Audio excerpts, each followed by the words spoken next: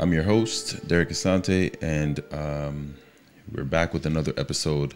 I just got disconnected with my guests, but I'm going to wait until they get back on. In the meantime, I'll make sure I introduce them and bring them in when they log back on. We're using Zoom, so I do apologize for any technical difficulties for this episode, but we're going to do our best to make it work. Now, this brother that I have with me today is a special one, and an individual that really I've known for many years, and regardless of how much time goes by, we're able to still reconnect as if nothing happened. And that's the beauty of relationships like these ones, where it doesn't matter how much time passes, you know that the love and respect is always going to be mutual and is always going to be there. Now, my brother's journey is ever evolving as he continues to grow in every aspect of his life. Now, we're going to learn a lot more about him, but without further ado, let me just call him so I can get him on here and then we can make this happen. Please help me welcome none other than Spin.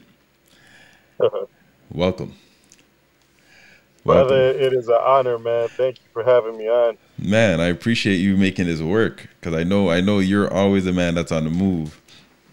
Now, this pod, if you get a chance, you probably listen to the first episode and kind of get an idea of why I started it. But it's really to have these types of conversations, right? That not every day we get to have with the people that you respect and you appreciate, and that you learn a lot from. And so that's why it's important for me to have these conversations, because your journey alone is going to inspire someone else. My journey may inspire someone else, but I think that's what it is. We always look externally for sources, and you're one of those sources that I think other people listening to this episode is going to definitely benefit from in so many different ways that they don't even recognize it. And I'm very confident, just because of who I know you are, that there's a lot that people are gonna have to play this episode again just to get some of those other gems that they're gonna get from this conversation here. Now, with every episode, I start with a quote, and I want to get your opinion and your thoughts. What comes to mind when you hear this quote? Right, the quote that I have for you is by Zora Neale Hurston, and it reads, "Love makes our soul crawl out from its hiding place." What comes to mind when you hear that? Damn, bro, I got emotion. Y'all gonna get me emotional right off the That's how we gotta do it, man. That's how we gotta do it. top. And we haven't caught up in a minute, so I'm actually engaged, brother. Yeah, man, I appreciate that. And That's dope. That's dope. the Congrats. woman I'm engaged to, thank you, brother. The queen that I'm engaged to. I mean, that's the first thing that popped in my head when I heard that quote. I want to share that with her. Crawling out of what is it again? The end of it? Love makes your soul crawl out from its hiding place. Yeah, brother.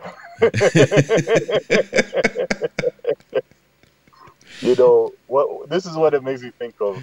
I actually got my first poetry book ever is gonna be published. It's 90% finished, and it's Damn. called "Love Across the Border: A Chronology," and it's detailing how the relationship with my queen started long distance through the pandemic, and how Wow. we've been able to work it to a point where we're starting to share a lot more time together, and it's a whole journey. So I share that to say that there's a portion in the book where I talk about how God told me that she was coming. Wow. So for most of my life, I sought validation in the arms of women, and left a whole mess of heartbreaks and trail of tears behind me, in my quest to try to find validation, because I didn't realize that I was sufficient. Mm. And I got to that place finally. Wow. I remember I ended up in two situationships back to back, and the second one I was just kind of like over it. And I Man. remember having this fear of like, man, I'm in my 40s. I got a lot of weight that I need to lose. I don't even got no prospects. I might end up dying alone. That thought used to terrify me. And I remember this specific time because I was gonna end up seeing the woman, the situationship woman, at a meeting that I didn't want to, but I had no choice. And I looked around my place and it was clean, tidy. I had healthy food that I had cooked in the fridge. I had peace in my heart. And I said, you know, if that's what it is, that's what it is. I had this peacefulness about me. And so fast forward to I had a week where I had four nights in a row, God spoke clearly to me of love and tenderness. And by the fourth day, I was like, okay, there's a woman coming to me. And I remember sitting with a friend in the car and I was upset and I was crying, brother. I was like, why? Why is this happening? Like, I finally found peace. You know, I was hiding. I finally found peace. And I just remember hearing God's voice, because you are ready, you know. And Damn. about a week later, we just started connecting. It was off Instagram. We'd been following each other, but we never really exchanged. And I mean, one thing led to another. You know, we ended up meeting in person. The chemistry was there, the vibes was there, and you know, we're going on 3 years now, brother. And the Wow. process has not been smooth at all. You know, like Man, that's like now, bro. There's a pain in your heart that only a woman you love can cause. You know, right.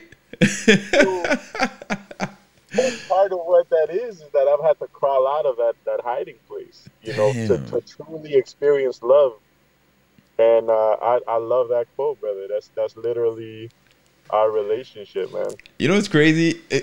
I put some thought into these quotes for each person that I'm going to speak with because I have to, I value the fact that it has to resonate with them in some way. And Oh, sometimes when it's even when it's a stranger, it's like based on the small conversations that we've had, I try to find one that will actually make a connection with them. And I'm glad this one hit home. Like it was a home run, and I didn't expect this home run. It's a grand slam over here. I heard the quote. I was like, "Damn, how they gonna do me like this?" That's dope. That's this is the first episode where we started off this deep right away. Like this is awesome. This is awesome. I love it. I love it. So now I want to backtrack because you told me a whole lot about the present. I'm gonna go back. I want to find out a little bit more about you, and I want the listeners to also have a better understanding of who this man is who just opened up this episode with so much of himself. Mm. Where were you born, and what you call home? Like, what's the roots? Share a little bit of that with us. Um, I was born in Guatemala in Central America, land of the feathered serpent bird of the Mayan people, and I had to leave on the day of my 11th birthday. I became a refugee because of the political war and the unrest, and you know, my whole life changed. At the age Wow. of 11, I ended up going to 6 elementary schools in 5 different countries. Wow. And I never really felt home anywhere. Even when I would go back to visit, I felt so out of place because I had missed my formative years. Mm, I mean, I had my formative years, but like your teenage years, you really start to develop. You know, I missed a lot of my culture during that time. And so now I would say home is where my peace is. mm. And thankfully, I've been able to find peace in many places. Ah, that's Um, awesome. I would say initially, the most peaceful times I had in my life was in Bagwak, St. Catherine in Jamaica, an indigenous territory, a Hiltzik territory in a community known as Bella Bella in northern BC. And yeah, the Mayan pyramids in Tikal in Guatemala. Sorry, what was it about those places that brought you that peace? Great question, man. I'm really loving this podcast already. You know what it was about those places is that I felt like I was in the zone. I went to Jamaica for an exchange program, and I had all these privileged white kids from Canada in the program with me that the Jamaicans couldn't stand, that I couldn't stand, and I felt more at home with the Jamaicans than I did with the Canadians, you know. Yeah. And so the whole time there, I was living my full potential. I was living life to the fullest in Bella Bella, and I was fresh off a heartbreak from one of those two situationships I mentioned earlier, Mm, and I was feeling so devastated and so worthless.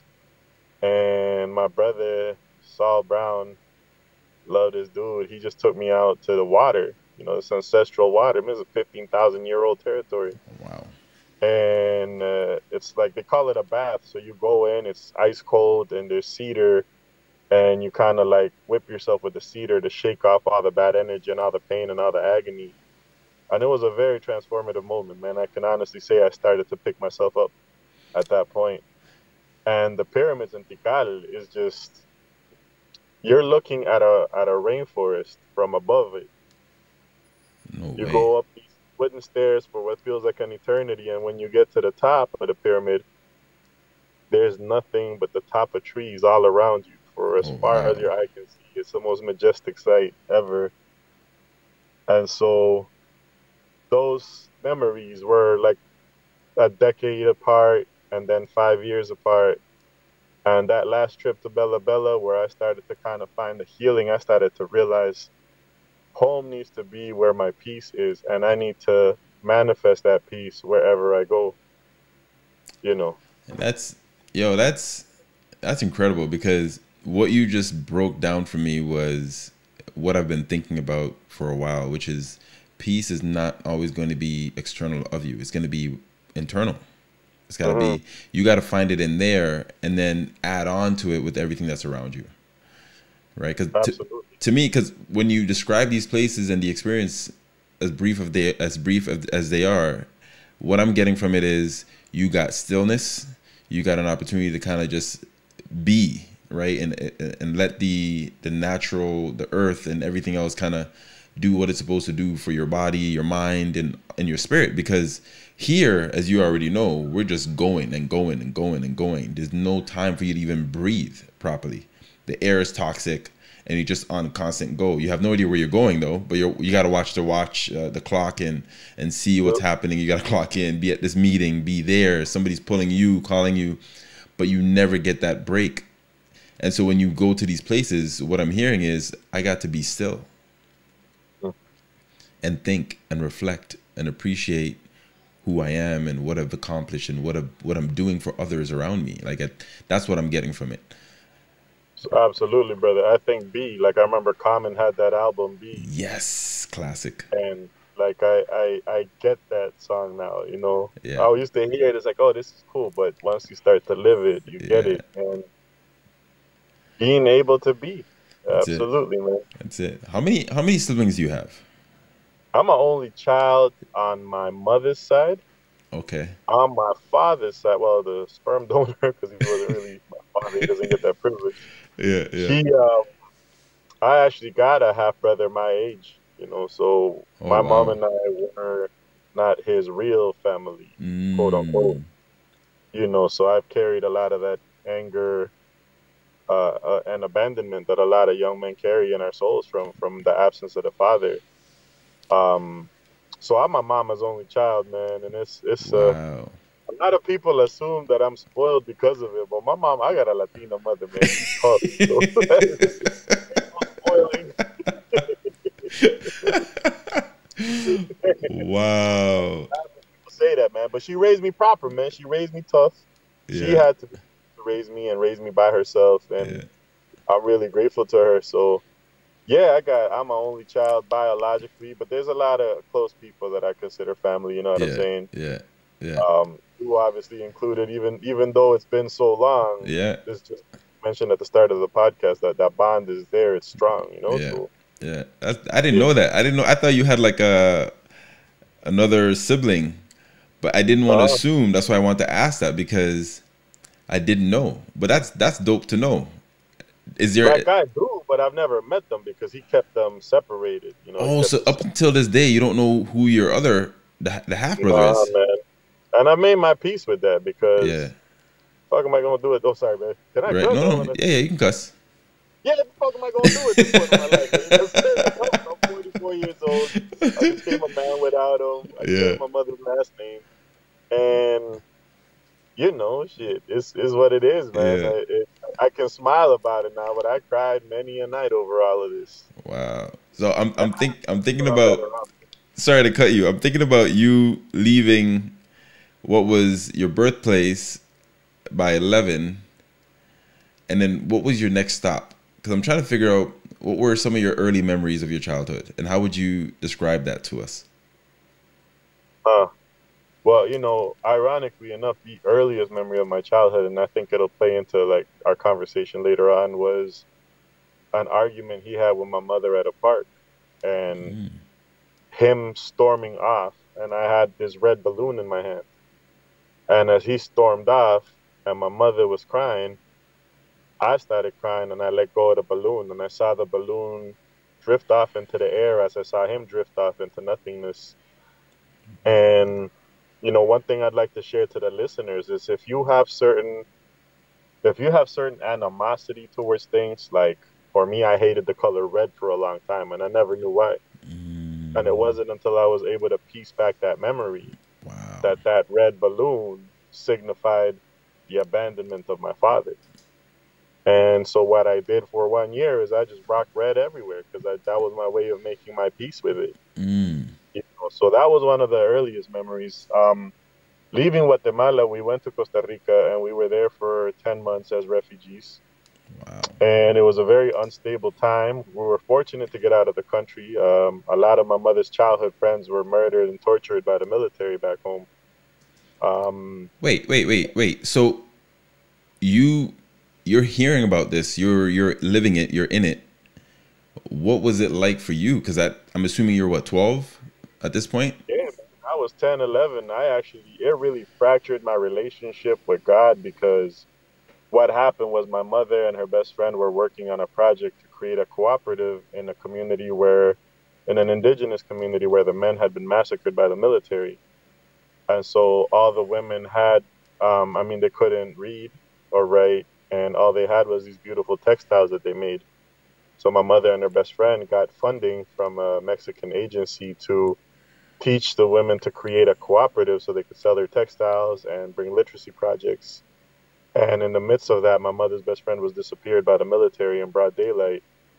And we literally had to leave. Like, we had like 5 days to leave. And it was a really scary time, man. As a child, because you don't know what the hell we're trying to help, what's going on here. I really hated God at that time in my life because I didn't understand why. There's a phrase back home, aquí no es bueno el que ayuda, sino el que no jode, which is translated in English is here, it's not the person who helps that's good, it's the person who doesn't piss anyone off. Wow. So you kind of got to just keep to yourself, mind your own business. And we were trying to help, and our life got turned upside down off of that. Damn. That's Yeah. what's crazy to me as I hear you say that is that's the complete opposite of the person that I've gotten the privilege of meeting. And we'll get into that, but that's crazy at that. And like, I can understand why you obviously had a resentment towards God, because that definitely shifted your whole perspective on everything that you were told prior to that. Right. Yeah.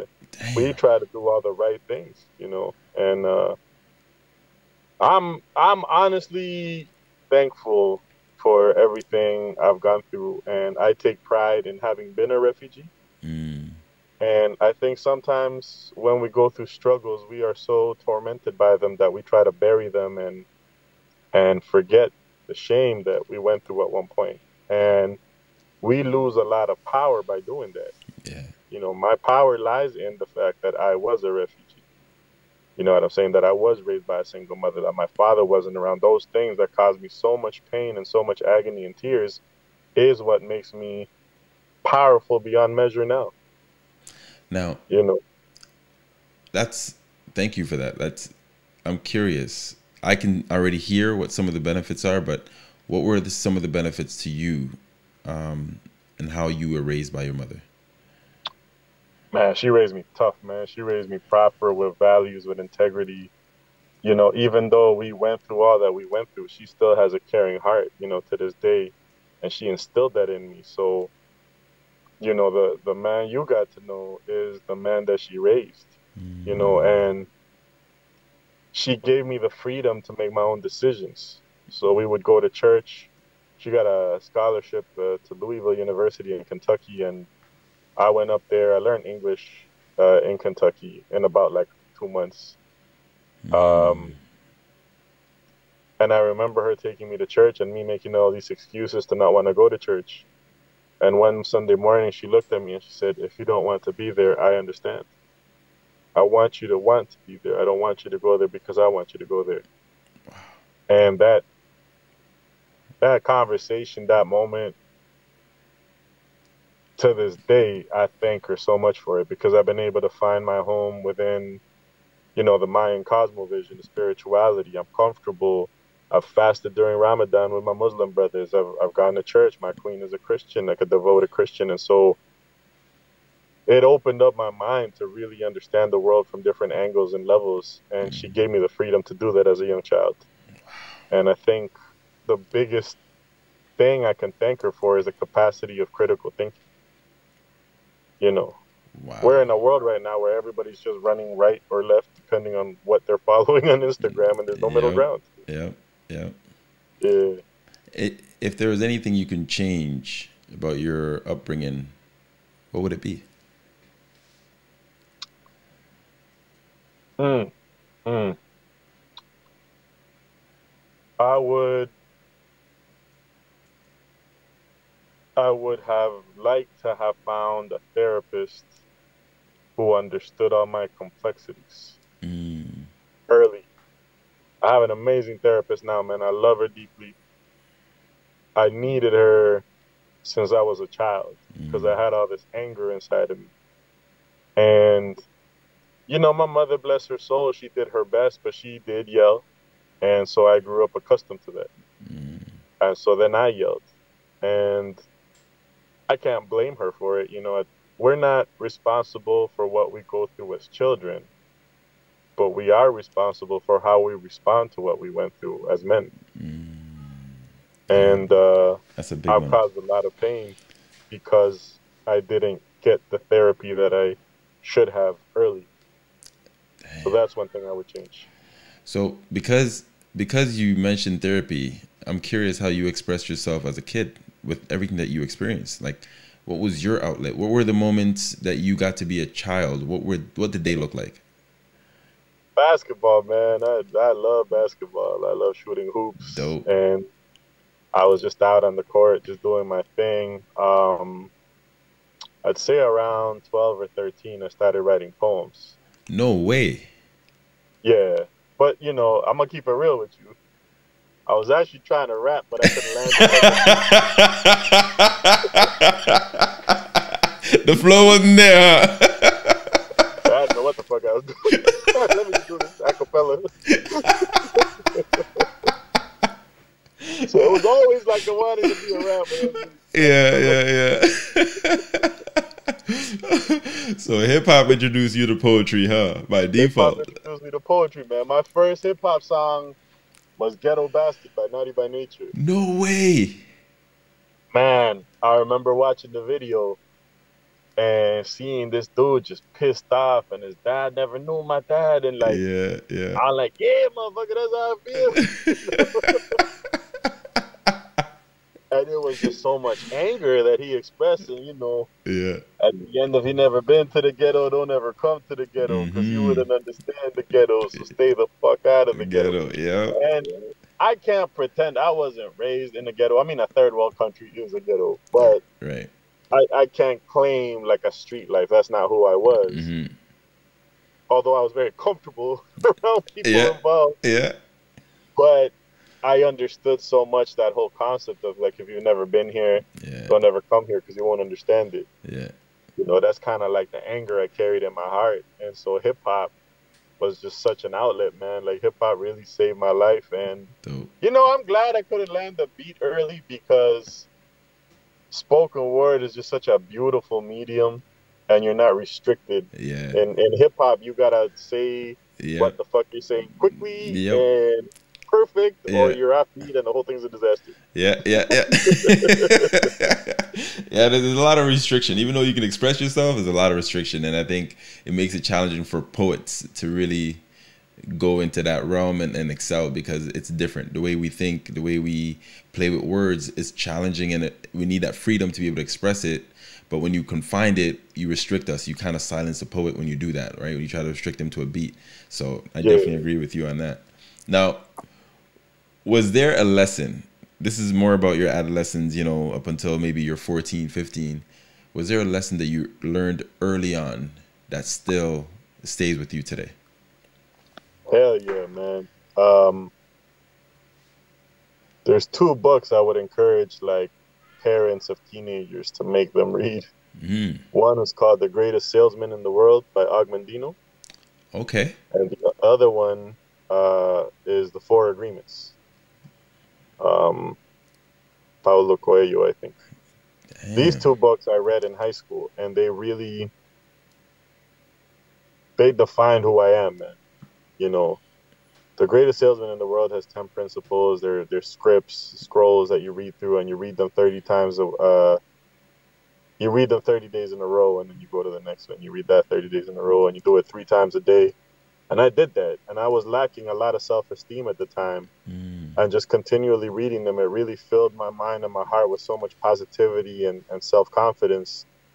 And then the Four Agreements, I think the key lesson I learned out of everything is to always go the extra mile. Mm. Why? A lot of people, I feel, live their life in a mediocre way. They just want to get by. Like in high school, I could have been getting 90s, but I figured I could fuck around and I'll get 70s and I'll still pass. And Right. so a lot of us kind of do the bare minimum. But You know, I just came out of a public service job and all these motherfuckers are doing the bare minimum and they're getting paid well. hey, I had hey, to leave hey, that. I had to leave because I can't be that person. listen, listen. You know, you already know. I've Yeah, been there. I can feel that pain. Like it, bro, it hurts.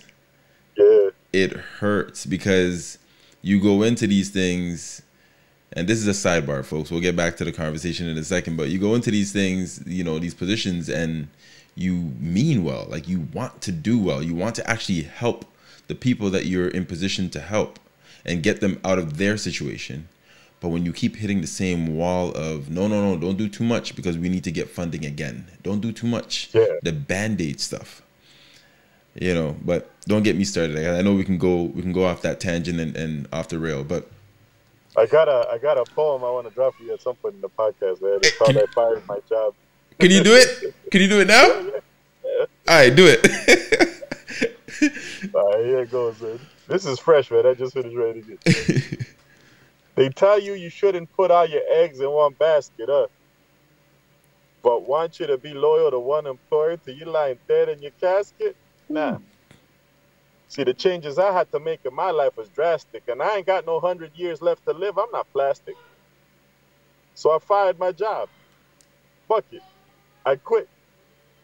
You see, when you got integrity, that public housing salary kills you slowly. I had to dip before I bust the super's lip. Racist motherfucker treating tenants like shit. And you know how it goes. Management's incompetent. Laziness is dominant. Robots in the government, underserved communities just to be subordinate and protect their payroll. Ooh. Ayo, social work is grimier than yayo. Them demons walk with halos. A job you hate is fatal. I quit that shit. I hate all forms of mediocrity. They make your life their property, won't even pay you properly, ignore you on the front lines when they write the policy. I shook those leeches off of me. You should do that too. If you got a job you hate, it's slowly killing you and everything's a hustle, dog. You should get one too, but not on the backs of the poor after all that they've been through. Because karma is a real one, homie. One day it could be you. Good thing is, karma never forgets. My homie Esco said it best. Bet she'll bless you when you least expect it. So set your intention to the world projected. Set your intention to the world projected. That reflection you see in the mirror, protect it. Shit, my job left me for dead. I quit 6 months ago. I'm resurrected. The fire inside of my heart didn't die. I just needed to reconnect it to every line that I write and every bar that I spit. What Jay say? All my papers legit. I slang words for a living. That's a given. I'm God protected, so even when I take an L, I'm still winning. I hate capitalism, but got a million ways to make a dollar. I love socialism, but I ain't trying to be living in no squalor. Ooh. See, any which way, I just don't trust authority. Shit, I walked away from a full-time unionized job with benefits and seniority. Mm. Regenerating my health was my priority. I'm a Mm. scholar of life. I slashed through these boxes with a pen that doubles as a knife. Found myself a beautiful fiance. She's soon to be my wife. Ooh, This world I chose is uncertain, but I'm finally filled with life. Fuck that damn, guy.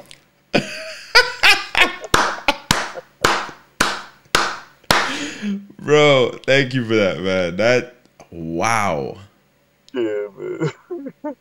wow. I got I got big plans, man. I'm gonna perform this. And as the months go by, it's gonna be like I quit 6 months ago. I quit 7 months ago. I quit a year. Yeah, it's a living And one day piece. I'm gonna release the video with like the months increasing. Wow, man. Hold on, is that gonna be in the book? Oh yeah, That's gotta be in the book. That's like your single. yeah, bro. I got cover art and everything. Man, I'm looking forward to that, man. I'm looking forward to that book. That was for the hood, bro. Because if you live, you know what it is. Listen, that's beyond though. That's transcending. Honestly, that piece is not just for the hood. That's true. That is Like, true. think about post-pandemic. How many people didn't want to go back to work and Yeah, still don't want to go to work? yeah.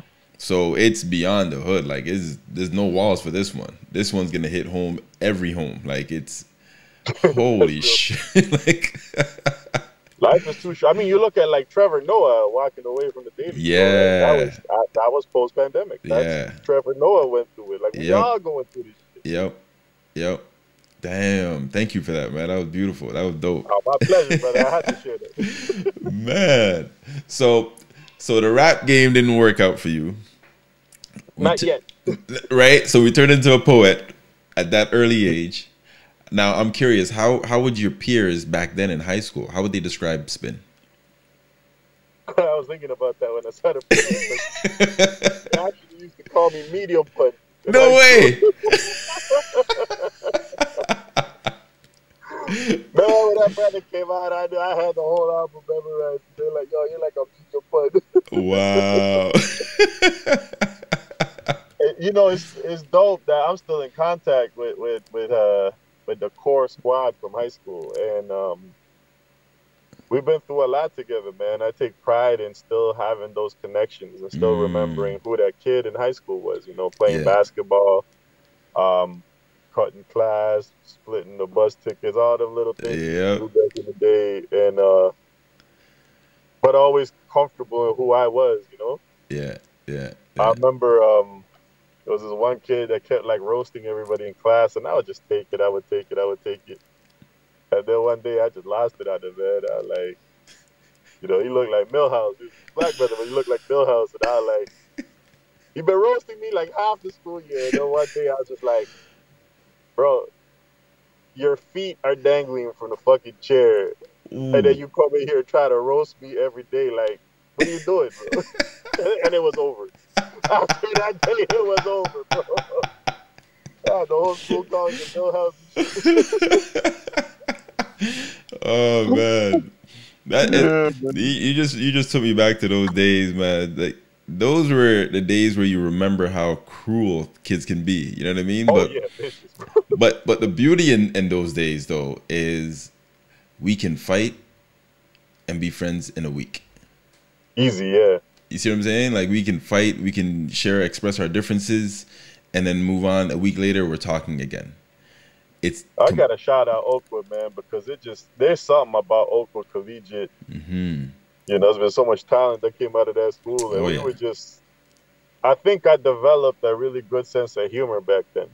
You Mm, know, mm, and in many respects, I feel like I'm still that guy. You know, like it's I've evolved, but yeah. I definitely I'm thankful for high school, man. Yeah. Even though I went through some things, and my mama kicked me out because I was being a terrible son to her. Mm. I was on student welfare before I even had a high school diploma.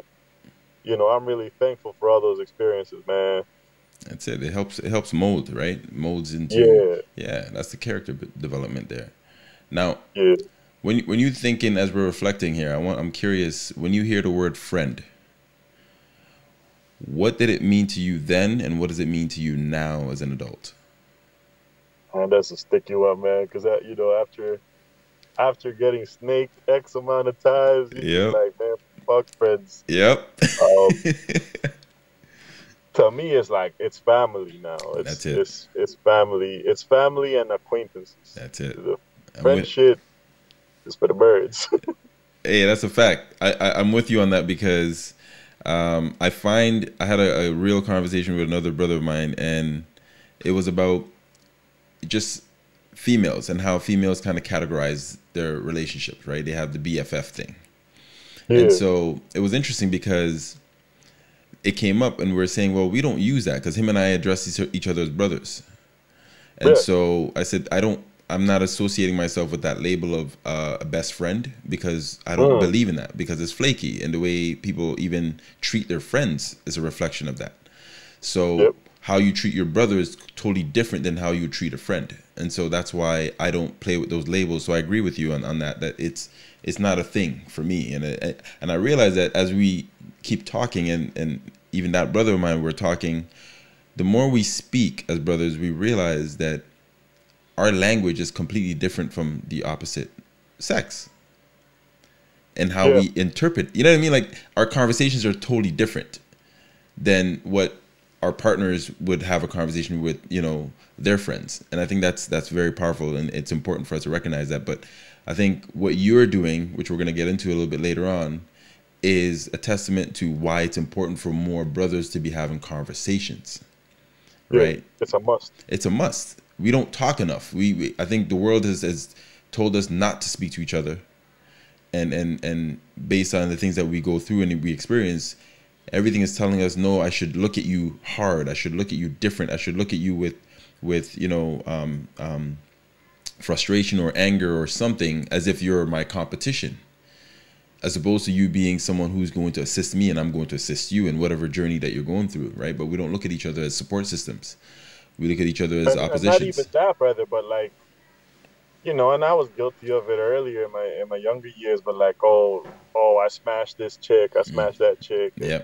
like it's so fucking toxic. Like you just feel like you have to have had sex with like 1,000 women, and you have had to like it's all these things that we kind of measure each other by, which don't do nothing. Yeah. It just leaves you in pain and agony at the end of the day. Like no matter how much women you've been with or whatever, if you're alone at night or if you can't trust the woman you're with, none of that shit matters, Yeah. especially as you get older. Yeah. And I think like I had homies that settled down before I did, and it sucked because it's like I wanted to go roll out and do it, and I can't now because they got family, man, or Mm-hmm. whatever. And Mm-hmm. and I was hating, but now like I got my fiance and we're building our future, and I get it now. And I think we need to have more conversations about building wealth, about what stocks to invest in, about what I'm saying, therapy, Yeah. like normalize it. I speak about my therapist on my social media to normalize it. Yeah. Yeah. It's an everyday thing. If you, after these 2 years of the pandemic, don't need a therapist, there is definitely something wrong with you. Well, that's the thing. You haven't even identified that there's something wrong, right? Yeah, man, there's no way we made it through these 2 years of hell and don't need therapy, bro. Right. Right. Man. So I want to push forward a little bit because I want to talk about spoken word. Now, Mm. we understand that the rap thing didn't work out, and that's why we made the jump. Yet. But the minute, the minute you got engaged with spoken word and you married it, and now it's in your blood. Yeah. Like, what did that do for you as a person now? Like, where did that shift come from as far as how did you start looking at your friends, the world, and everything around you? Like, what did it do for you? How did it shake you as an individual? And it like poetry became my basketball. Like I had Mm, finished high school. We all have hoop dreams that didn't work out. Like, shit, now what am I gonna do? right. And I wasn't as active anymore, but I started to channel my emotions to the poetry. Yeah. And I was very fortunate that I got a lot of love early on. There's this book called The Artist Way that I'd recommend to anybody that has any type of artist affinity. It's a really solid book to help you kind of process your journey as an artist. And it talks about the support that an artist gets early in their career is critical for like their long-term development. So if you go Mm, share a open mic, people are like, bro, you're trash. You might never go back on an open mic again, and you might be like one of the dopest poets out here. that's right. That's right. So I was Sorry, fortunate to what's the have what's received the it book back. called? Sorry to cut you. The Artist's Way by Julia Cameron. The Artist Way by Julia Cameron. Well, let me Yeah, finish. you got to read that, brother. I'm gonna look that up. That I'm book definitely changed gonna my get life. that. Man. That book liberated me, man. It liberated me from a lot of these petty insecurities that artists go to. I really don't give a fuck anymore because of that Mm, book. dope. Um, so how it shifted me is it just got me. I think it went a little too good at the start of my career, man. I had a lot of attention from the ladies. It's like groupies is a thing, you know. If Yeah. you're doing your thing as an artist, there are gonna be groupies, and it fucked my head up, man. I got too much attention too quickly, and I was a hot mess, bro. I've done Wow. my best to apologize to the women that I hurt at that time of my life, you know, but Wow. yeah, that shit fucked me up, man. I blew an amazing relationship I had. I I was just an asshole, man. It made me an asshole, and I'm thankful I came out on the other side of that Mm-hmm. because I'm good and I'm grounded now, you know. But I Yeah. mean, yeah, I had like a little hate club going at one point at York University. You know, and I mean, Yep. to a deserved, I would say, but also like you know, people be toxic and gossip and chit chatters would keep running, and then so you never get a breathing room to grow and heal. You're just always that asshole to them, Yeah. and I'm Yeah. comfortable with that at this point in my life because I've really worked hard to move with a clean heart, and you know what I'm saying, been faithful to my woman, and like I'm at peace. Um, but I think it just flipped my whole world upside down. The way I see things, the capacity, the critical analysis, the critical thinking that my Mm, mother instilled in me to be able to articulate it. Um, I'm at a point now where I'm reviving my career, and I'm so honored to be in this podcast with you because you're catching me on the rebirth side of it. You dope. know, I just did a feature in Atlanta in Decatur. I do the El Uno. I love my brother down there, and I've been going to slams in Florida and like ripping shit. But I'm moving with more humility. Like I know the skill set I have, but I'm also not trying to be that asshole again. Like I Right. really want to just take the blessings God has given me with this craft and multiply them this time around. Wow. Do you remember Gorillas of the Word? Yeah, brother. What a flashback, man. Now, I know you were going through some stuff then, but I want to take the opportunity to actually give you some flowers for that group because you gave me an opportunity that forever changed my life. Oh wow. And no, for real, because you caught me at that time where I was trying to find my voice and how I can share my poetry. Huh. And that opportunity did it for me. Cause Wow. until that moment, I'd never been on a stage. Like a legit stage to say I'm gonna actually share with other strangers. You know what I mean? And so Yeah. you don't I've never told you this, but I think this is a perfect opportunity for me to tell you that Appreciate because it's been something that I literally dug up that book that we created and I went through that and I said there's a reason why my connection to you will never change, will never, fall short. And it's because although there was a lot happening in that group, it. They sure was. but you were the constant. Yeah.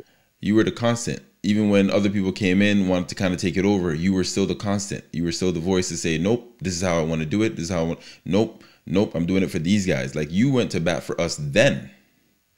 Yeah. You know what I mean? And so I don't know if anybody else gave you your credit, but you need to hear it from me, at least because I can only speak for me and my experience with that journey. But I want to thank you because if you didn't do that for me or, do that initiative at that time and invited me into it and actually took care of me while I was there, you didn't abandon the group.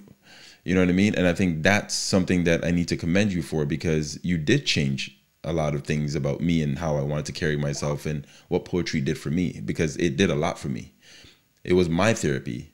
And being able to Yeah. be in that circle with you guys to share and talk about worldly things. We were young. Yeah. You know, Yeah.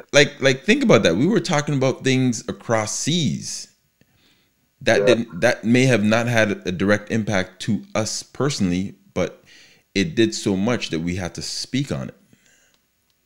You know what I mean? So I want to just take that moment to kind of thank you for that, and that's why I bring up that book, because that did a lot for me at that time, and it did a lot for me in Wow. who I am today and why you and I are still connected. Was Man, because I of really appreciate you telling me that, brother. Like, at that time, I was a youth myself, yeah, and we were able to get the grant funding, and it was funny because we landed, I don't know, some small grant. yeah, We landed something, yeah, and then all of a sudden, all these people started coming to fuck with me, and yeah, like yeah, all of a sudden, everybody wanted to reach out, and then people's trying to claim our group. yep, I'll never forget that. yep, One of my elders actually sat there and played me the voice message of another agency that was trying to claim us. And I sent a letter, man. I sent a letter to the funders, to them, to the everybody I could think of sending a letter to yep, in defense of us, because we all were working hard and yep, sharing traumas and tears and everything. And some other people's gonna come try to claim us. And I made my peace with everything that happened at that time. mm-hmm, There was a young sister that was really pissed off at me for a while, and when we finally were able to talk and unpack everything, I realized is that she had held me in such high esteem, and I didn't even realize yeah, the position that I was being held in. And I think, sometimes people might come across a certain way, but it's really that I wasn't valuing myself enough. mm-hmm, And so, and I always been kind of like the blunt dude too, so that always kind of rubs people the wrong way. yeah, But, we did make our peace, and I could say I'm cool with everybody. It took different amount of time to kind of get cool with everybody yeah, after all that, but yeah, everyone's still there, man. It was a beautiful that time was such a beautiful time for me because I didn't know what housing was at the time. I mm-hmm, just saw a group of youth that connected with me in different forms, yeah, and we all just vibed and said, "Fuck it." yeah, Later on, I ended up finding out about like housing, all this other shit that was involved. But we mm-hmm, were just a group of poets, yeah, yeah, and that's how my mother raised me. Like don't watch nothing, just be cool.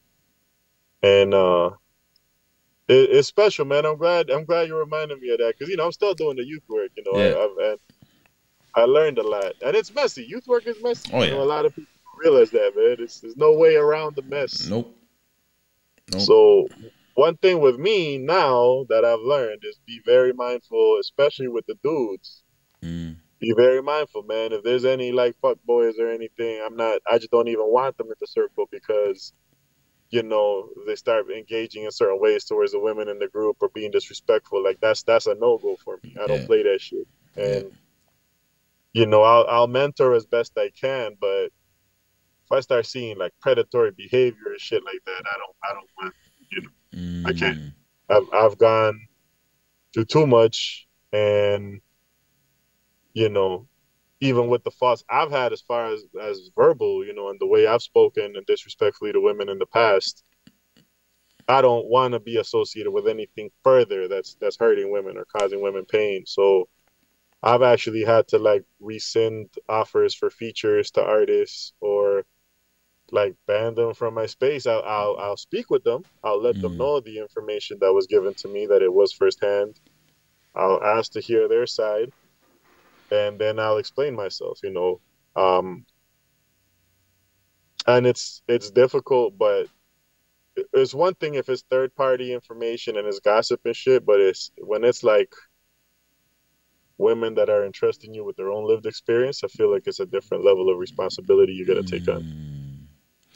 Now, And yeah, so Gorillas of the Word really kind of gave me that foundation to be mindful when I move forward, man. so I went on the website and I checked it out. Great website, by the way. A Thanks. lot of information in there, and I think everyone should. I'm gonna make sure I put the link in the description of this episode just so you can get it, because you do need to check it out. It's not just words on the website. He's got videos and he's got real information, and the transparency in that website like really moved me because I wasn't anticipating that. Yeah. When you told me to go and check it out, I was just like, wait a minute, what? Why so much? So let's start there. Why did you feel the need to be so transparent on there? Was it more for you and your therapeutic process, or was it just like a disclaimer for everybody to know and be aware where you stand? Like, what was it about? So before I even had it on the website, it was a part of my just protocol of being. Like I've been blessed to spend a lot of time in indigenous communities, and prior and informed consent is a very important. Free, prior, and informed consent is very important. That means that you want to give people the opportunity to consent, in my case, to engage with me. And in order to do so, it's important that they know my past and where I've come from, right? And so I have been verbally abusive in relationships, and I've my queen, when we started talking, I let her know up front, if I got nominated for an award for the Jayu Film Festival, I sent them over to the website to the statement. Now, part of why I decided to put it on the website is because I've been subjected to a lot of lateral violence. So again, with the gossip and all this, so there's a lot of shit that's been said that, you know, there's certain individuals out there that just have it out for Yeah. me. And that's the case with a lot of people. And as grow in prominence, and this shit's just gonna happen. It's what it is. It used to torment me. So at one point, I was so self-conscious about whatever the fuck it was that people were saying that I wasn't even going out to public events or anything. This was long after Gorillas of the Word. I would like not go nowhere. I spent about 2 years just kind of hiding from public events because I thought the whole world hated me. And over time, I started to narrow down where all this shit was coming from and the few individuals that were behind it all. And I made my peace with it. I did an interview with the Forgiveness Project called Look Both Ways on Instagram. And I told my truth, and I have a brother, Marcel Wilson from One by One Movement. And he says, if you don't tell your story, someone else will tell it for you. Yeah. So I decided to tell my story. And some of it ain't even got nothing to do with me. It's supporting a friend of mine, and he was in a custody battle, and it was really ugly. But we have everything documented in his defense, right? So just nobody ever asks, because a lot of times people just run. Right. Word is wind. It's easy to poison people's perspectives these days. Yeah. Yeah. So I decided to put it on my website because I wanted to. I mean, I was already doing that anyway, and it was kind of getting. I don't want to say it's getting tiring, but it's like, here, just go check this link. Just check it on your own time. If you read it and you're not cool, I respect that. Okay, you want to offer me this position, this prominent position, go read this shit before you offer it to me. Yeah. If you want to withdraw it, I respect it. But I don't want no one else to come at you and tell you shit. I want you to hear from me. Right. Right. And then you make your decision. If you hear other shit that I didn't say there, that shit ain't true, let me, feel free to come and speak to me about it. But it's been pretty much a protocol for me, whether it's awards, and that's why I had you read it as well. I've been harassed online by individuals. I've had to block upwards of 15 accounts. Just it's a thing. I actually want to do a workshop around how to deal with online harassment. Wow. Not that I'm fearful of my safety or anything at this point in my life, but it just became really annoying. And there's some people that are just not mentally well out there. And at this point in my life, I honestly just I don't have ill will towards people. I pray for their healing and for them to leave me the fuck alone, because I'm living my life. You know what I'm saying? I'm not out here to hurt nobody. In 2020, COVID happened. Everybody's depressed. All this QAnon shit is going on. Everyone was confused, bro. I seen a whole different side of people that year. Yeah. I was like, oh man, Yeah. you too, bro. So I had to really kind of start distancing myself. A lot of people went cuckoo, and all that a lot of it turned out to be bullshit. So, yeah, 2020 was bad, bro, and that was when I said, let me just put this shit on my website, and whatever other inferences or whatever people want to do, it's on them. But this is my truth. I'm at peace with it. I'm prepared to deal with the consequences. I have, caused pain with my words. There is a lot of learning and unlearning I've had to do as a man and through therapy to behave differently. I've also learned about health and your gut. You know, sometimes if you're constantly angry, it might not even be that you're a mean person. Your gut might just be fucked up, and you might just need to cleanse it and detox it, and that'll start to balance out the hormones. And I'm Mm. actually going through a protocol like that right now, and it is mind blowing to me. Like I never thought for 1 second, wait, maybe there's like a gut infection, and they need to stop eating this bullshit, clean out the system. And as I was going through it, I was observing all these changes in the hormones and the mood, and then eventually I made it through to the other side. So that was gonna be my next question actually about your health issues. Talk to me Yeah, about the gut because I don't know much about the gut. I heard about a little bit here and there snippets, but and I've heard you mention it. You posted a few things about it as well. absolutely. But can you share some insight for just the average person who might be listening to this for the first time and saying, "What is this guy talking about? The gut? Like, how is my gut Yeah. an essential piece of my health?" Please, So I'm gonna break it down like this. Like I'm a yeah. big dude, right? And Hmm. I gotta get my health in order. But I would have weird ass symptoms that were inexplicable. I mean, I was getting motion sickness at one point. I would feel dizzy if I had to go to the bathroom, and I'd be freaked out. And I'd like go get myself checked up and do blood work and everything was coming back fine on paper. Hmm. But I felt like a disaster. And I know a lot of us, especially post pandemic, a lot of us have gone through these things. Weird symptoms, go check into the hospital, you don't know what's going on. So there's this dude, Dr. Josh Axe on YouTube that I would highly recommend for people to check out. And he's a big proponent of the fact that all disease begins in the gut. Mm. And so what happened in 2021, I came back from up north and I was bad. My digestion was bad. I couldn't eat. I was like going through a million issues. I got this Mohawk elder in my life, Sylvia. I love her dearly. She just knows what's going on with me. So she came to check me and I felt like I was dying. And she looked me up and down and she said, "You just need collagen.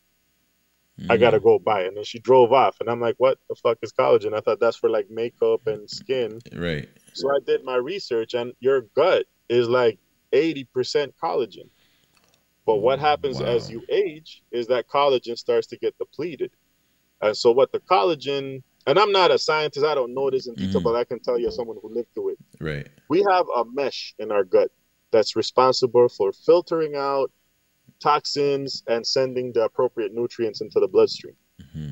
And over the years, with a shitty lifestyle, eating habits, greasy foods, fast food, your protective net starts to have holes poked into it.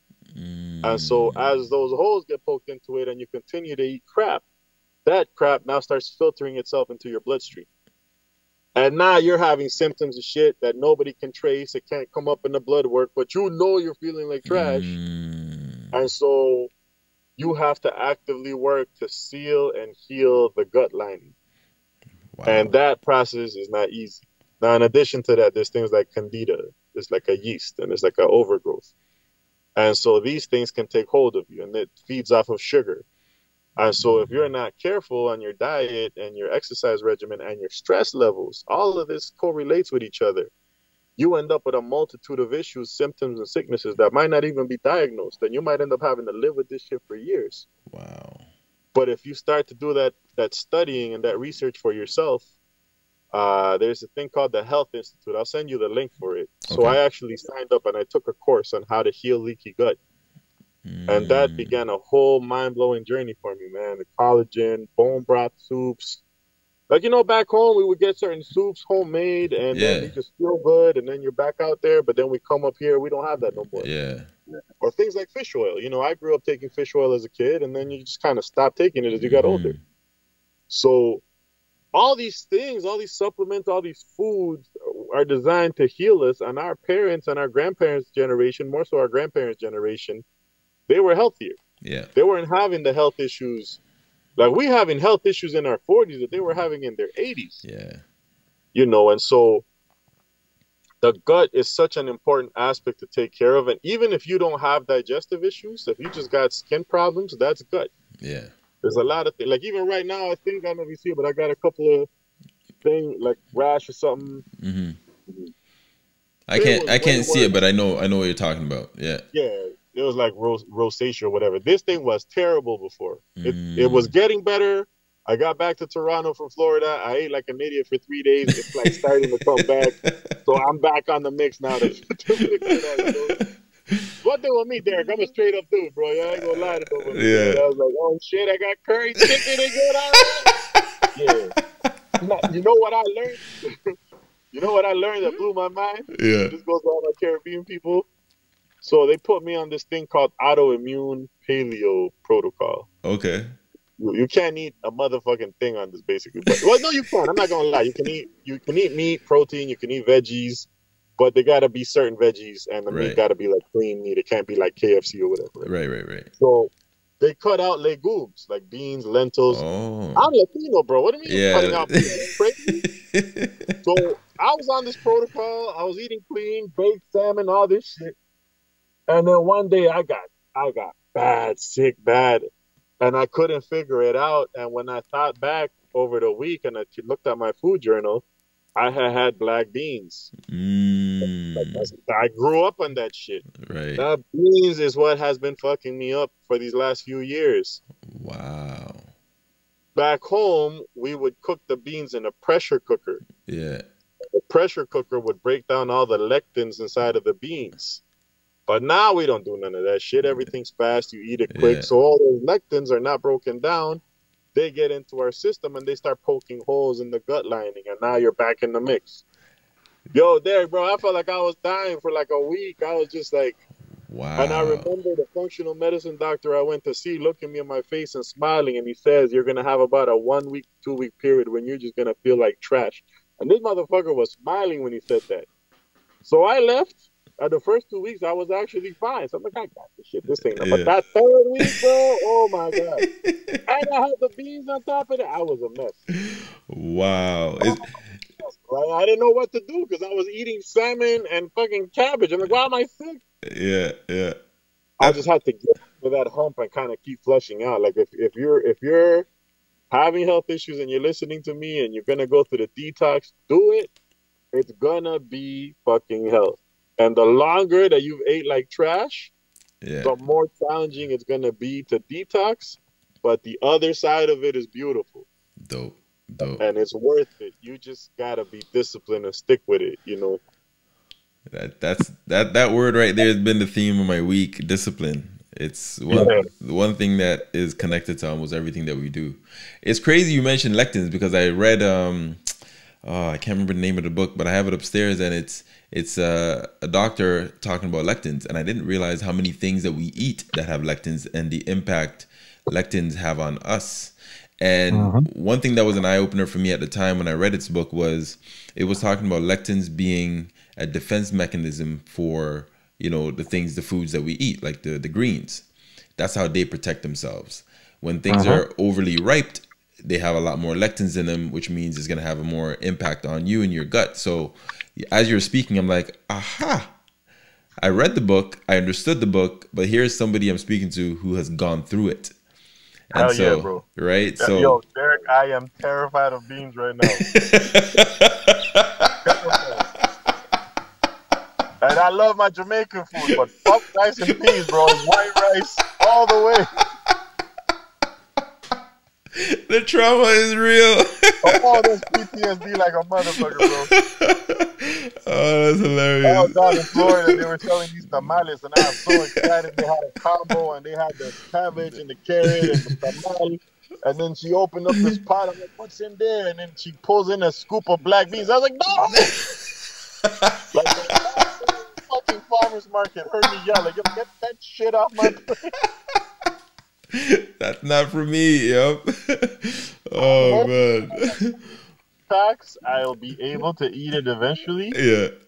But the feeling of trash that I get from it is not worth it, bro. And Yeah. I've done a lot of detoxes and fasts in my life, like up to 20-day fast, but I have never cut out legumes in my life. And that's the shit that's been messing me up. Yeah. Lentils, chickpeas.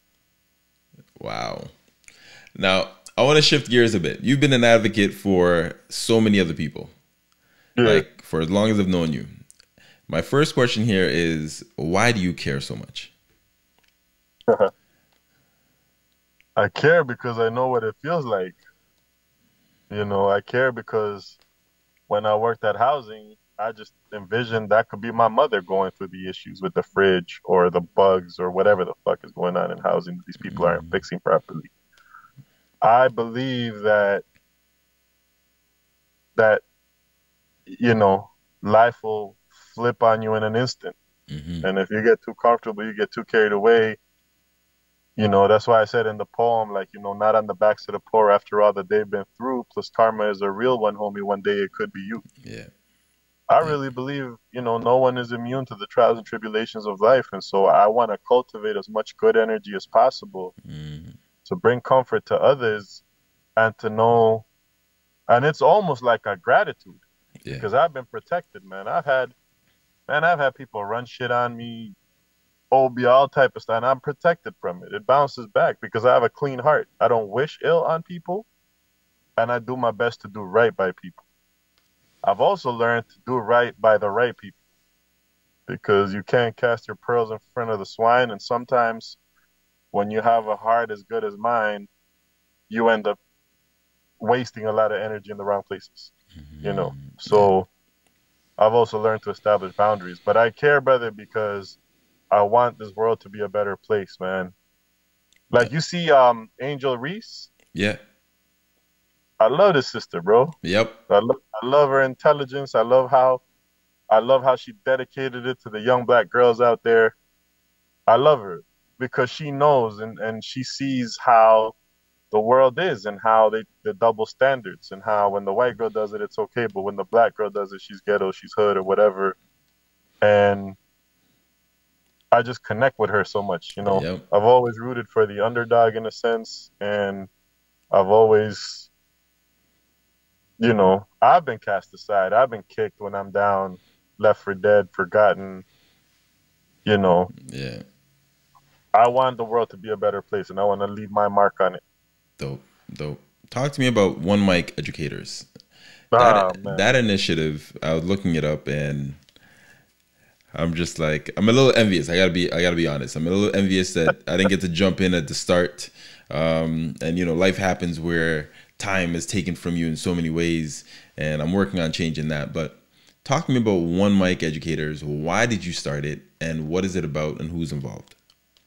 Yeah, man. I mean, you're always welcome, bro. You're a day zero, bro. You're not even a day one. You're a day zero. You were there before one mic. So one mic educators is my arts education enterprise. It's also a collective. Uh, I read this book called The 4 Hour Work Week by Tim Ferriss, which I highly recommend to people. Yep. And he got me thinking on a business mindset with my art. So you know, I do a lot. Ideally, artists just want to be on stage performing, getting paid, and making the big bucks everywhere. But I did an analysis of where my money was coming from, and it was coming from workshops. Mm-hmm. I was getting performances, but the real money was coming from workshops. Yep. And so I said, you know what? I need to set this up as an enterprise Mm-hmm. so that I can start running things through One Mic Educators as an enterprise, and through that, be able to afford myself to do the things I've always done, like give back to communities. And so, um, initially, we were just doing workshops in schools, me and my brother Tugstar, and we were going to a contact alternative. They always took care of us, man. I love that school. And, you know, it's a lot of hard hitting youth. They've gone through a lot. Mm-hmm. And then we started to branch out and getting into other schools. Um, and then it really kind of took flight for me, man. I was able to get on to do some residencies and travel to Indigenous territories. Mm-hmm. I joined the League of Canadian Poets, and they had some funding, so I was able to connect with the Heiltsuk Tribal Council and get out to Bella Bella in northern BC Mm-hmm. and just start kind of like living my dream through the enterprise. And in 2016, we started the La Raza series, which is a spoken word open mic series designed to feature Indigenous, Black, and Latin American artists. You know, Wow. Wow. everyone's welcome. But Dope. as far as the money that I've been able to raise and pay out, it's all gone to like Black, Indigenous, Latin American um, artists. And through that event, we also started crowdfunding and donating to different causes. So we donated to a legal defense fund for Six Nations territory, family of Regis Korchinski Paquette. our brother Sam and Lane, who was murdered. I think last year or 2 years ago, we were able to raise some funding for his family.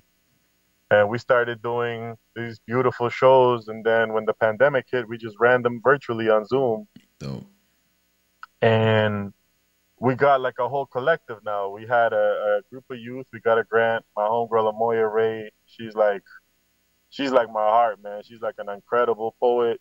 I would love for you to have her on your podcast too. I would love to have her. And yeah, I'll get you connected, man. So she's kind of been my right hand, and she's guided me along the way. Always had my back. Hmm. Jennifer Alicia, and an amazing Mi'kmaq spoken word artist, and we got a little bit of funding to do this immigrant indigenous friendship video. Dope. Because similar to Gorillas of the Word and Revolutionaries Honoring Your Mind's Eye and all that back in the day, Hmm. the politics is always going to be there, man. I can't not Yeah. be involved. And Yeah. so one thing I've realized with with the indigenous family I have in my life is when every time people are like, "How can we support? How can we support?" The answer we kept getting was identical. It said, "Build friendship, get to know us." There's no Mm. mystical thing where you come down from the heavens and save us. No, just get to know us, make friends. And so Mm. I said, "Fuck it, we're gonna make immigrant indigenous friendship a core principle of the business." Dope. Obviously, Black Lives Matter. No one is illegal. Yeah. Free Palestine. Like we have core principles. And through that, I've gone made deputations at the Catholic School Board, denouncing anti-Black racism incidents that have occurred. I want to start launching a workshop series around how to make deputations, Hmm. and I want us to start kind of taking the power back. We were able to do consultations for Toronto police around the race-based data and all the discrimination that, we know what it is. Yeah. But we were able to formalize that, get that documented, helping build the anti-racism strategy for the Canadian government. Uh, we've done a lot. We've been able to get the youth out to Six Nations. I've taken over 1,000 youth out to Six Nations territory to like exchange with the elders and with the youth. I got youth that got caught up in charges that need a community hour, so I'll bring them up there. We'll do some work for the elders. They'll Mm. get their hours. They'll get some healing. They'll help the elders. And it's just like nonstop, brother. I started a Kings for Consent series to do some consent workshops to educate men around the importance of seeking consent. I've got a new series that I'm going to interview you for, which is Journey to Manhood Dope. and Healing the Wounded Masculine. I'll You be know, honored. I'll be honored. yeah, we're going to set that up, brother. We're going to set that up quick, fast. Dope. And so that series is kind of like a space for dudes to speak. There's a sister, Jamelia Gregory, that had me on, and I love her dearly because she kind of gave me the platform to really open up and share about my struggles. Mm. But she also celebrated me for the changes. Mm. And, it helped me come out of the shell of realizing like it's okay. Yeah. Yes, I made my mistakes. Yes, I've been hurtful in my past, but I'm not that guy anymore and I want a better world. And so I really kind of like, see, they say, do something you love and you'll never work a day in your life. Yep. That's what One Mic Educators is, man. It's everything I love. And because I got the business sense from the Tim Ferriss book, everything I love doing is a business write-up. Dope.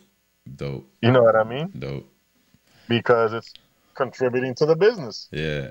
No, that's And what's then we up. got the collective and we got the open mic series and we got all the community work. And we just like, we're a dope squad, man. Like, we'll go out. I got a friend that got a yurt. They do like a healing center, and they needed landscaping there. The weeds were overgrown, and I just went 5 deep. We just spent the day doing landscaping for them, just on the Dope. strength. Dope. Dope. Oh man. Yeah, man. We'll I bring you love. out with us, man. It's a fun time. Nah, that's dope. That's dope. I know how challenging it can be when you're trying to get into the school boards and whatnot. There's a lot of red tape you got to deal with. So commend you for being able to break through those walls and get them to allow you to come through their doors and share everything that you guys are doing, because I see the impact. I've done some work in the past with the schools and I can see the impact when you're working with the young people or the teachers. You can see it. Yeah, You can see the change happening. But the problem, as you already know, when they close the door and they say it's because of funding. And even when you have organizations in the past that would say, but we're willing to come for free. We didn't ask you for money. and they still sometimes don't open the doors, and they give you another red tape to have to hurdle over and whatnot. So kudos to you guys, man, because I know how challenging it can be. I know Sure. firsthand. Like it's not easy, especially when you're coming to talk about real things, Yep.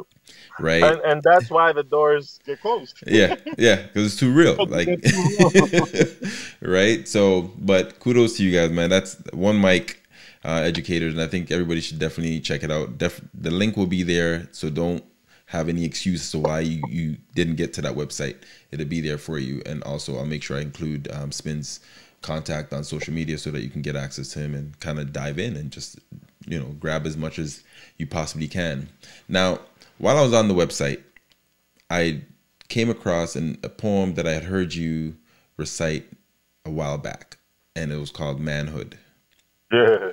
What was the message in that poem? The reason why I'm plugging that poem, because another reason for people to go on that website to check it out there, and so that they can get access to everything that's there.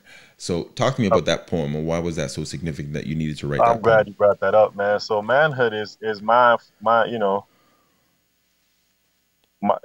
poem starts. My concept of manhood had been asked backwards longer than I could remember. You know, growing up, I never, much like the young man I met today, growing up, I never really had a father. And so for me as a man, young man growing up, my teachings of what manhood was came from hip hop. And like fucking hip hop in the 90s. That's so distorted. That's it's funny when you say Even now, like 90s. no, sorry, when you think about it, when you say that, the play on words and the watch this, check this out. You said is ass backwards. You know what came to mind when you said that? And you said the 90s? Crisscross.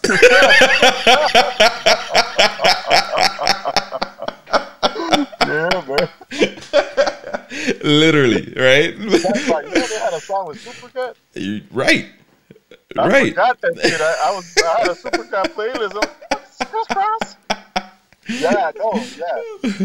That's it. So that poem was created because I wanted to share a message to the dudes like, yo, check us, like I'm not trying to preach from a pulpit. That's where I'm really transparently acknowledging my own shortcomings as a man. And then also saying like, how many of you men ever bother to keep these men in check, pointing at myself, because a lot of times we let our homies go unchecked with their behavior. Yeah. I ain't gonna have a motherfucker barking at a woman in the side of the street out of my car. That motherfucker's taking a bus home the second that happens. Yeah. I'm past that, Yeah. and then the homies would be like, oh, you're a square, you're this thing. No, bro, stop doing that shit. Yeah. Like, it's not, fuck are you doing? It's I don't want that. So that poem was really kind of written to share that and to also acknowledge that I went through that. I used to think that the more women I slept with made me a bigger man or like, it's all bullshit. At the end of the day, it's this unnecessary pressure that leads to so much problems. And I think a very important message there, like with my uncle Don Rodas, like may he rest in peace. He had alcoholism issues, and he was also very macho, and that's a big problem in my country. And I think in general, man, like a lot of men will hide their emotions. They won't cry because a man doesn't cry, be a man, but then they'll go and like destroy themselves internally. In my case, my uncle, like the drinking and the alcohol, and it's actually 10 times worse than just fucking crying. Yeah. You know what I mean? Like, but you know what's crazy? It's not a defense that I'm throwing out here, but I've learned over the years that a lot of men don't know how to cry. Yeah. They don't know. And those who are able to break through that point and actually be able to cry actually are changed in some ways, right? Because now they realize the power in letting loose and letting that out, because that's really what it is. And that's where I think the term outcry comes from, because it's an external thing. Like, you have to release some of the stuff that's pent up inside, but we don't know how to cry. Then we've never seen it, we never had anyone demonstrate it, and so we don't know what it means. And the fact that we've been told and conditioned to believe that when you cry it's a sign of weakness, that's the manipulation right there, right? That's where we bought into that, and now we're believing that, oh, I got to be hard all the time. Meanwhile, I feel like I should let this thing out by crying or some other way, but not the violence and not the hard exterior that we always present, right? And you know, one other step I'll go forward, and I don't want to generalize, but Mm-hmm. I do feel that this toxic masculinity has got so bad that some women don't know how to receive our tears. Yes, You know, yes, and it's not a slight against women at all. It's again bringing back to how fucked up this toxic masculinity is. yeah, That some women will not know how to receive our tears, and I had to have a lot of talks with my queen about this yeah, because I'm like, baby, I need to cry. Like, you don't understand how bad shit will get if I don't cry. yep, Like, let me. yep. And I remember I had a moment one day, like, you know, like Kendrick's son, "Shut the fuck up when love's talking." Mm-hmm. Like, I had an episode where it happened, and I listened, and then I called my queen because I was so moved by what had just happened, and but I was like fighting back the tears, Yeah, and I remember her saying, "Let it out, baby, let it out," yeah, and like that moment was like one of the sweetest memories I have in this relationship because I cried like a motherfucker, man. I was under a lot of pressure. I was in the middle of reviving a business I inherited from my stepfather after he passed, and I was so stressed. And I just had a moment where God just like said it's gonna be okay. And so I wanted to tell her the story, but she could sense me fighting the tears, and she's done a lot of work on her end to receive my tears. And so that moment when she said, "Let it out, baby," yeah. um, it was just so beautiful, man. Man, that's Now, powerful. I'm not saying go around bawling every 5 seconds. It's gotta be like it's gotta be a balance. No, we're not trying to do that. We're not trying to do You know what I'm saying? If that's happening, go to fucking therapy. But well, find a balance. You know what I'm saying? Like it's Oh man, I can only imagine, eh? A bunch of guys just crying down the street, like. So yeah, this is a perfect way for me to segue this here. So I have a portion in the show where I ask you the most random question, right? And ready, man. Let's go. right, so and you got to pick one of these two options. All right, now, would you rather? And you got to explain why you chose one of these options, right? You got to choose one, but you got to explain why. Now, would you rather have to listen to only Justin Bieber Oh shit. or only Ariana Grande for the rest of your life? Justin Bieber.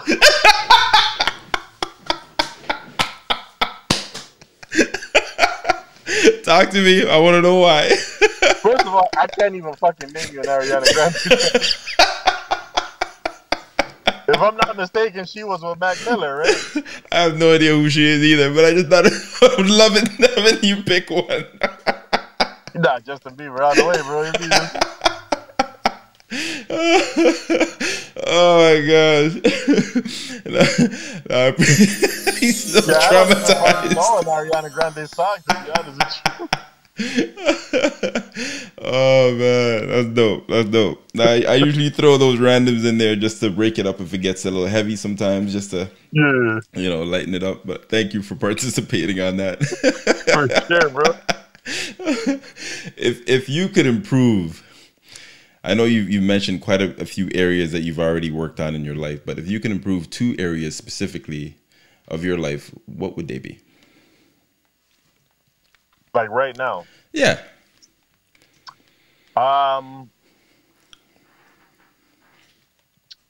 Like discipline with my physical health. Mm-hmm. It's finding the balance because I got a lot of shit to do. Like I got, I quit my job, yes, but I still got financial responsibilities. Yeah. My queen uh looks to me as a provider. Like she told me she was talking with her mother and she said I'm a provider, and that's again one of the sweetest things.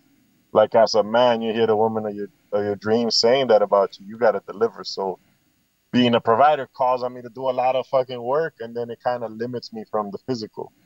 So one thing I definitely will do, especially you motivated me this podcast, is find that balance where I can go get the exercise, go shoot the hoops, cook, whatever it is. Just do something for my health every day Dope. to get that balance going, man. We can't allow ourselves to get so consumed by anything that we stop taking care of our own health. Dope.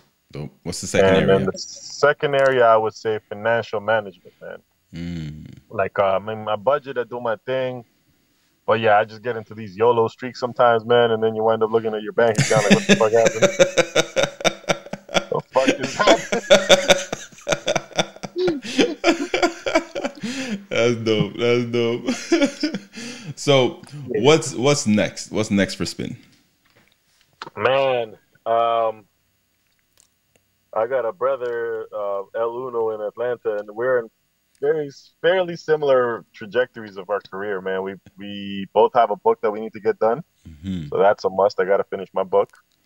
Um, I'm going into the rap, bro. Like I just actually worked on a verse yesterday. Like No it's a hip way. hop verse of the poem. Yeah, it's coming, Dope. bro. Dope. Yeah, I Dope. got my homie Leroy Esco. Like I got a lot of dope artists that I listen to are like my homies, and like I got the opportunity to start rapping, so I need to break through that barrier.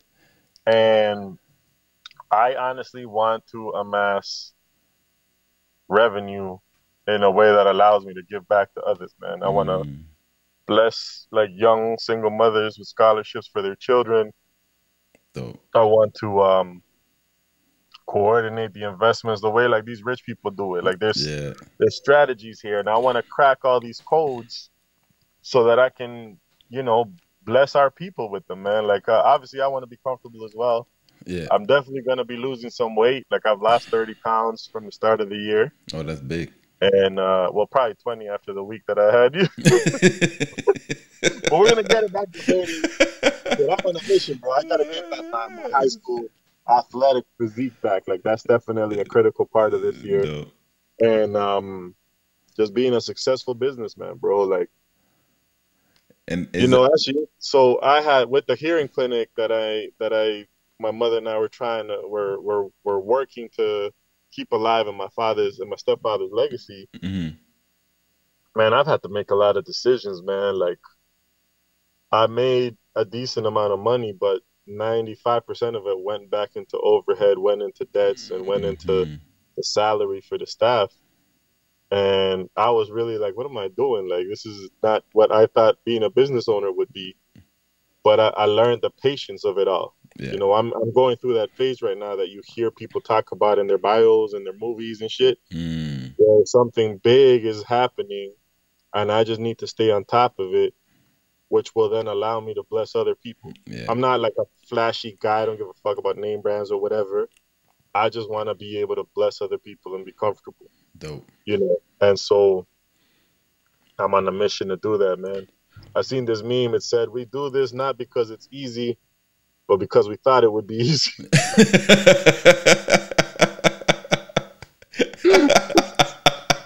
I'm actually gonna get that banner. That's my shit, bro. Man, that is dope. I love that. I love that. How can others connect with you and learn about what you're doing, the initiatives and things that you're about to roll out so they can support? Can you give them I that think information? Instagram one mic educators and Twitter educators one mic. Help me grow those channels, man. Especially the Twitter, man. Twitter's been dead. I Dope. got on this Chat GPT. I don't know if you messed around with it. Yeah. I love it, bro. It's Yeah. been giving me guidance on how to start to grow the handle. So I'm taking it a day at a time, Dope. and I'm seeing the results. And so I just got to be consistent with it. That's it. They got the website onemic-educators.ca. That's really where you can see a lot of it happening, and I'm motivated. We're up for an award for the Toronto Art Foundation, Arts for Youth Award. It's a $20,000 award if we get it. I'll find out on the 17th. Dope. Prayerfully, you know, we get blessed with that. Yeah, man. And we just gonna continue to do the work, man. We got some ceremonies, a Mayan ceremony we're gonna be going to do in Mohawk territory later this summer. Wow. And yeah, just I'm bringing back the open mic series in person, so we definitely gonna feature you there as well. Dope. Down by Dufferin and Eglinton. Dope. And we're just gonna continue grinding, man. You're gonna see us, man. One mic educators. Dope. Yeah.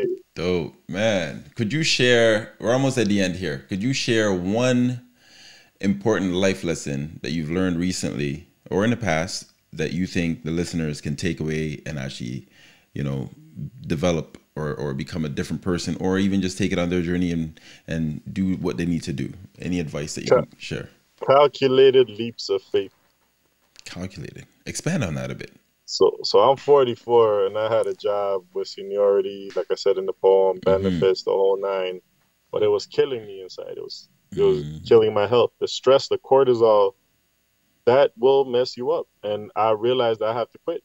I wasn't joking. I really was about to slap the shit out of one of the supers Yep. because he's just a racist motherfucker. And I was like, what am I doing here?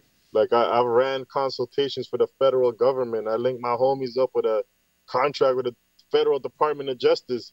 And I'm arguing with this motherfucking super about putting a bolt lock on the door. I gotta go. Yeah. And so when I say calculated leap of faith, I'm not saying just take a leap of faith and fuck it. Like, no, have like a plan. You know what I Mm-hmm. mean? Yeah. So I had my business that I've been working at. I had my art, and I had these artist residencies. I had $25,000 worth of contracts lined up. I said, "Fuck it, I'm quitting, Mm-hmm. and I'm gonna figure this out." And I had another homie that quit a city job 2 years ago, and he's been supporting me. I Dope. love this dude, Phil Edwards, and so he's been giving me some guidance. So I've been following it, doing my own version. Never been reliant on just one thing. So I Mm-hmm. quit the job. I had a couple of opportunities set up for income. And then one of them got taken away from me, man. I lost 25 grand worth of contracts. Fucked up Wow. my whole first quarter of this year. But Mm. that also motivated me to just double down and work harder Yeah. and not give up. Dope. So the calculated leap of faith is like, yeah, you got to take a leap of faith sometimes, but make sure you got a plan in place Yeah. Yeah. and have a backup plan too. The plan just in case, because the plan I had blew up in my face, but I still had a second backup, and I Mm-hmm. went to town on it. Dope. And when you own your own business, the beauty of it is if you work hard, you will see a result. As Yeah. opposed to these jobs that's just exploiting people. No matter how hard you work, you're not going to see a result. You're just going to make everybody else around you rich. Yeah. Yeah. So I would definitely say to people, calculate a leap of faith and choose health over anything. Choose Dope. your health, because it won't matter if you got $1 million and you're sick. That's a None of fact. that matters, man. All these motherfuckers would trade all their money quick fast to get help. Yep. Yep. Well, they fly across the world to get doctors to help them. Yeah, man. So they So I think the realize, second lesson I would also say is like go where the love is. If you're not ooh, feeling loved, if you're not feeling appreciated, go where the love is, dope. because nothing else fucking matters, man. Yeah. Yeah. Thank you for Yeah. that, man. That's, man. To end it all, my final question for you, my brother, is when it's all said and done, how would Mm. you want to be remembered? A real motherfucker, man. Dope, dope. Who became a rapper? That's it. I love Yeah, it. I yeah. love it. I'm putting it out into the universe. Yep. The rap album will be coming soon. Hell yeah, man. We're not playing. Man, I want to thank you for blessing me with this opportunity to connect with you again. I know it's been some time, but I'll make sure we stay connected and keep it going because this is rich, man. I'm happy that a lot of people got to hear your voice in this setting and learn about you, in a different way than what they're going to learn more about on the website. But it's an honor to have you here Mm. with me this evening. And I can't thank you enough, man.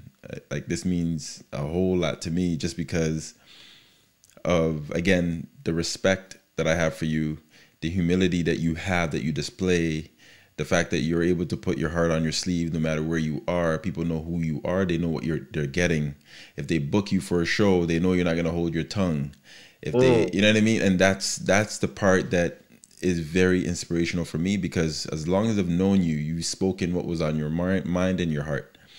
Mm-hmm. And if it's wrong or hurt somebody's feelings, you're also not afraid to come back later and apologize for it. But Yeah. you're not apologizing for what you said. You're apologizing for the fact that it hurt them, but you still own everything that you say. And that's the part of you that I really, really, really admire and respect and love. So continue to do that. Don't change that. I think people benefit from it even when it hurts, because they don't know that it benefits until later on when they're able to reflect on it, when the emotions Mm. are gone, right? And so I just want you to know that. I think that's what makes you special. And that's what people gravitate towards, is that your transparency. And so thank you for just being who you are. You know, No, I appreciate you, brother. Thank you too. The love is there. The one mic doors is man, always open for you. You got VIP everywhere, bro. Like man, you're a real one, man. I appreciate you too, man. It's been an honor for me to be on this. man. So for the listeners, I want to thank you for tuning in every week. And until next episode, love, peace, and nappiness.